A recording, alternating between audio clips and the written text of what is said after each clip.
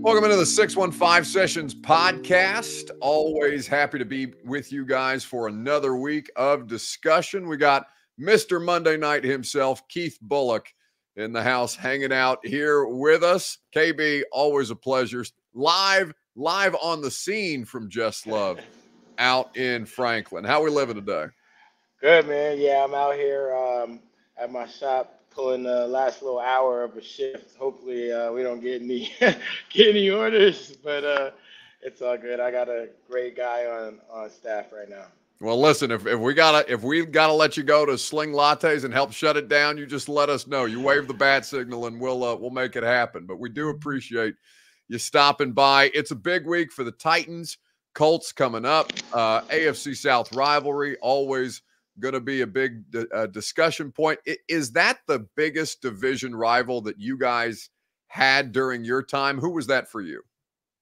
Yeah, I would say when I first got here, I was in the black and blue division with Pittsburgh, Baltimore, Cleveland, ourselves. I came in, it was those guys. Those were our rivalries. And the Colts rivalry was fairly new, but didn't take too long for that to be one of our rivals, especially once we formed. The AFC South was formed, and it went from the Central to the South. So yeah, it was tough to beat those guys with Peyton Manning, Edgerrin James, Marvin Harrison, let alone get a split. This Titans team to go up there and have 5 in a row at their house, that's huge, and it kind of shows dominance of kind of the Colts, and just shows the type of team they've been in this AFC South with command of it pretty much since Mike Vrabel took over for Mike Mularkey. So, I mean, we know that these things ebb and flow, and the league is so successfully built for parity, KB. The idea that they would continue not just to have this streak over the Colts, but that's 5 straight that they've won at Lucas Oil, which is kind of crazy to think about. It's so hard to win in the NFL, so hard to win on the road. But for them to be able to have that kind of a streak going, we'll see what Sunday holds. But that's as impressive, I guess, a level of competition from them as I've seen against anybody else, given how skewed it's been for so long in Indianapolis's favor. Yeah, absolutely, and it just gives this team an extra sense of confidence going in there, regardless who's at the quarterback position. But them playing against Anthony Richardson, who is actually playing better than I would have expected in his rookie season in only 3 games, he showed that he can go out there and he can do some things with his legs and his arms, and he's not afraid of the moment so far. So I just hope that the Titans go out there, they're able to impose their will on the Colts and not let this young quarterback continue with his process of getting confidence as he plays more and more. That's exactly what they did against the Bengals. You were there, saw you in the bowels of the stadium. Everybody looking for an elevator. I gotta apologize to you because I was like, yo, Buck, I'm not much of a hype man. And then, you're like, yeah, you are, KB. Yeah, you are. And I'm like, yeah, no, I'm not. But then, people told me I did a pretty good job as a hype man. So I was about to say, I guess you know your talent. This man's sitting here trying to talk me down like there is a reason that Titans legend Keith Bulluck is in the building. Maybe you're not going to break the mic like Jarrell did the other day. But I thought you got people going just fine in the fourth quarter. You're not giving yourself enough credit. Yeah, you know what? I didn't really know what to expect, and thanks to Titans public relations for helping me through it. They're pretty much like Jarrell Casey broke the mic last week because he was screaming so loud. They're like, you don't have to scream, just speak into it, and people are gonna hear you. I didn't really know what to say. I kind of went with the Warriors. Can you dig it? Shaquille O'Neal made it famous too when the Lakers won, and then they were kicking their butts. So it's like, yo, it's a wrap. And then I saw Joe Burrow kind of just standing there, like looking like, man, hurry up and get off this. So I was like, that's what made me say Joe Burrow's name. Yo, you're a great player, but whatever. And then I seen Jeffrey Simmons, and then I went to him, and then I was like, Coach Vrabel, You go. I don't even know, man. It was just a moment. You know what I mean? It was absolutely a moment at Nissan Stadium. Keith Bulluck hanging out here with us on the 615 Sessions podcast presented by the great folks at Two Rivers Ford, powered by Ford, driven by people. So I mean, you saw them. We kicked the Bengals' ass at Nissan Stadium on Sunday afternoon after being pretty thoroughly embarrassed in Cleveland. KB, I know you guys break it down on Sunday nights on News Channel 5 with Burton and Lehman and Hutton and the whole crew. What shifted the most for you from 127 to 3 result to the one that they saw on Sunday against Cincinnati? Well, I think, well, to tell you the truth, man, Cincinnati's first drive was very impressive, man. At one point, I felt, I don't want to say it, but I felt as if I saw Big Jeff going backwards on his back after, the running back was able to, Mixon was able to get like a 12, 11-yard game. I'm like, man, it's going to be kind of crazy. And they held them to 3, and I think that was big. The Titans had an answer this week, and I think what went wrong with Cleveland, they didn't have an answer. I think that they weren't locked in. They weren't as locked in as they were this week. They didn't give up the big play that Cincinnati saw on film and was ready to kind of obviously keep their offense going. Other than, instead of that, the D-line did a great job of keeping, Joe Burrow off of his spot and not able to throw it as well offensively. I feel like a great game plan was called. There's no reason to have one of the best backs in the league and then another rookie that's shown some flashes and not put them out there at the same time to give the defense more to think about. It's not like, Ryan Tannehill is going to throw for 300 yards a game. You know what I mean? So you got to put a running game together with him with whatever 150 plus he's able to muster, and that comes through the game plan. So I just think the Titans players as well as coaching staff was fully locked in going into this game, and Cleveland kind of helped them get on track in that sense. So it also shows that how week to week the NFL is this year. Yeah. I mean, it's crazy. There's 12 teams in the league. Before Thursday Night Football, we're taping a podcast today. There's 12 teams in the NFL that are 2-2. Titans and Colts are 2 of them. The whole AFC South is 2-2 right now, so anybody can get got at any given point for certain. It was as good a performance as well-rounded a performance as they've had, though, Keith. And defense, obviously, we all have high expectations for them. Standard of Tennessee Titans defense, I don't have to tell you, it's very, very high. Even when the teams don't have the most competitive seasons, defense is always something that has been the standard here. And it's not just the guys up front in particular. Like Jeff gets obviously fairly a lot of accolades, but I was so impressed with both inside backers in this game. Watching Aziz Al-Sher, and Jack Gibbons, who, he may not be the most sudden athlete, but I think that he's always in good position. He seems to be a pretty heady player when I watch him back in these games, KB. And I wonder what you think of the guys that they have in the middle of the defense right now. Well, Aziz Al-Sher, I keep on getting it mixed up. But, he was the third linebacker on a very good San Francisco defense with a good San Francisco linebacking core, So that being said, he made some plays there when he got the opportunity. But then coming here, Rand Carthon being familiar with him, giving him the opportunity to come here, be a leader. I'll say a leader because he's a captain in his first year here with the team. That shows and says a lot about him. So you already know and assume what you're getting in him. They paid him money.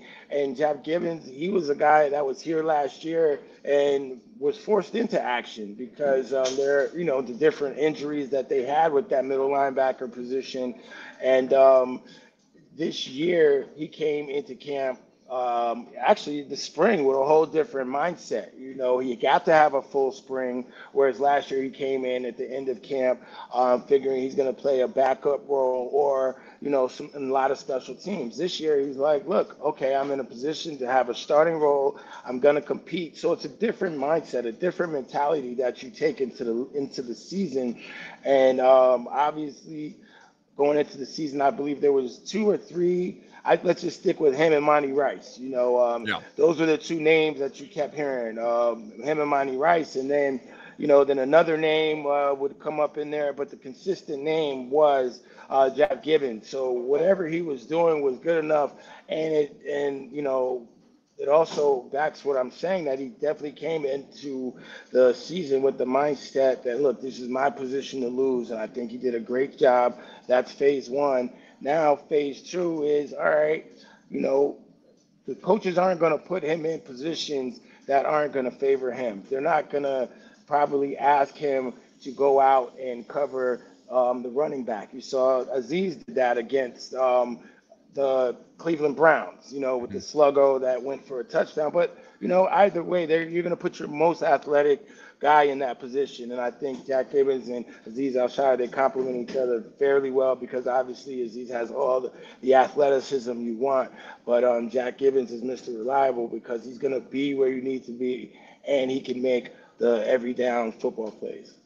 Hanging out here on the 615 Sessions podcast with Mr. Monday Night on a Thursday afternoon from Just Love, Keith Bulluck. The podcast is, of course, presented by Relax the Back, relaxtheback.com, for all your standing desk, mattress, pillow needs. If you're not sleeping well enough at night, Relax the Back has you covered. I think that when I look at this team, Keith, and as you said, it's going to be week to week, every week this year in the NFL, particularly in the AFC South. Super congested.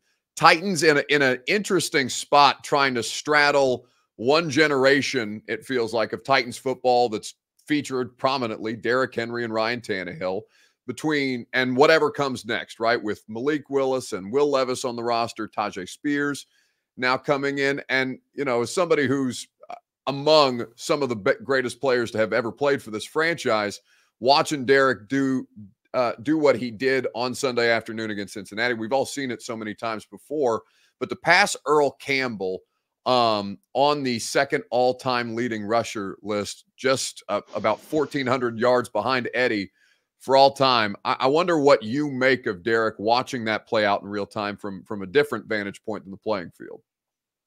Yeah, it's been kind of cool, man. It's been kind of cool to see how Derrick's career has played out, and the irony that, they're going back to London. And I remember Eddie and I are sitting up in the box at Wembley Stadium, watching the game, and it was like a 3rd and 1 or a 3rd and 2, and the handoff that Derrick got, and he kind of turned down the safety in the hole, and like Eddie and I would look at each other like, whoa. I looked at, and then Eddie, like, immediately, he got pissed off. He's like, nah, we can't have that. Nah, that's not acceptable. And that's just like if you and I were sitting there and, you noticed a young broadcaster that, you wanted to have success, make a mistake, and you're like, nah, I'm gonna get him right. Normally I wouldn't do this, but I'm going to step in this situation. And that's what I looked at. That's how I looked at it, because, that's the type of player Eddie was when we played. And,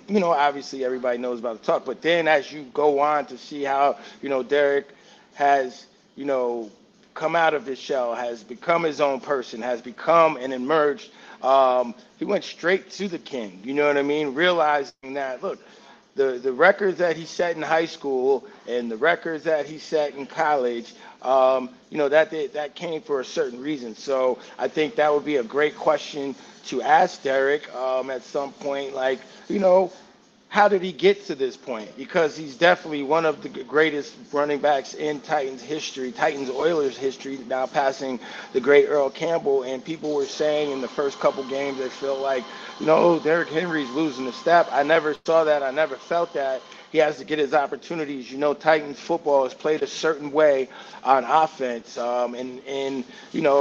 The game against Cleveland, there was really no opportunity to get Derrick going. Jim Schwartz is going to play man-to-man, dare you to beat him on the outside and stop the run. So I think that, the game plans are starting to look, become more crisp. But like we said, they're week to week. We'll see what we get this week against the Colts. But it seems as if they found a formula to gain yardage, to get success.